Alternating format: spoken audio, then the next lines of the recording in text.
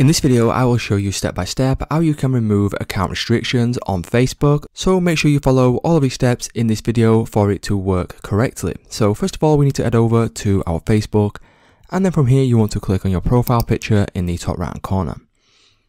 Now what we need to do is scroll down until you see the option for settings and privacy. Click on the drop down menu and then select settings. Once we select settings, you want to click on the account center at the top. And from here, you want to go down to personal details. Once we click on personal details, select identity confirmation.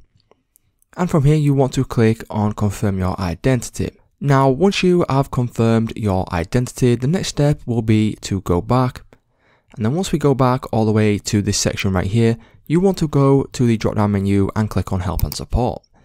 Once we click on help and support, you can then click on report a problem.